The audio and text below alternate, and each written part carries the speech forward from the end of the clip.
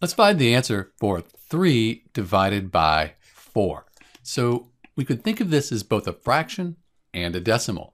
The fraction is 3 over 4. That's 3 divided by 4. So that's one way to think about this. 3 divided by 4 is 3/4. These are equal.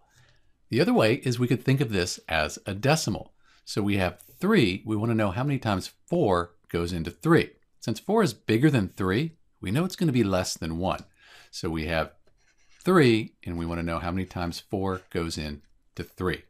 So since it doesn't go into 3, let's put a 0 and a decimal point, and we'll call this 30. 7 times 4 is 28. So why don't we try that? 7 times 4 is 28 with 2 left over. Since 4 doesn't go into 2, let's call this 20. We move over one more. 5 times 4, that's 20. And 20 minus 20 is 0, no remainder. So we could also write the decimal 3/4 as 0.75.